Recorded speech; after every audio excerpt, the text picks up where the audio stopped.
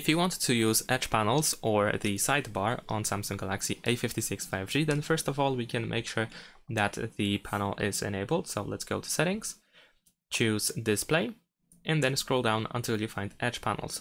So let's immediately tap on this option because over here of course we can enable and disable the edge panels function. Then we can also go to the handle in order to customize our handle over here. I'm gonna actually make it less transparent so that it is visible. There we go, and let's make it maybe not as thick. We can of course choose the color as well, but I'm gonna stick with the white one. And here we can also just go to panels in order to decide what should be added to the sidebar, what should be available. By default we only have apps, but of course we can add contacts, tasks, and so on and so forth. And if you choose any of these options, then you also have the edit option, so you can customize and choose exactly what should be on that panel. So let's actually go to edit. Besides that, you can also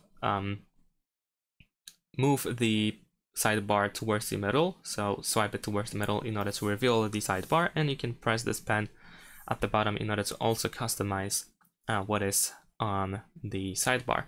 And you can of course decide to add apps or remove them pretty easily. You can simply tap on the apps to manage them. You can tap on these three dots in the top right corner to find additional options. For example, we have the AI select, which is actually enabled by default, so we can turn it off over here. We can also include recent apps as well and show or hide app names. And that is essentially it. So as you can see, if we swipe it towards the middle, we show the edge panels, and we can customize it pretty easily. Over here we can also tap on these dots that we have next to the pen in order to show the full list of apps. So this is like an app drawer. It is actually app drawer because we also have folders from the app drawer, so we have a quick access to app drawer as well without having to exit the home screen.